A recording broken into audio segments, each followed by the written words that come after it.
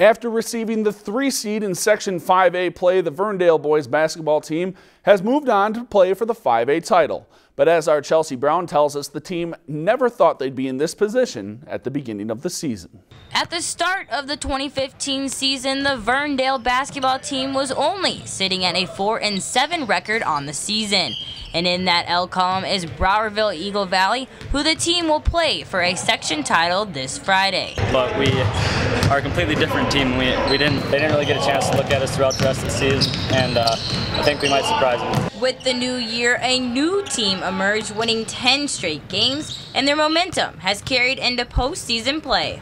It just felt great to win against Pioneer Backs because we lost by 3 points in the regular season to them. And it was great to come back and beat them by 16. It's kind of surreal right now. You know, the guys are playing well. They're playing just as a team.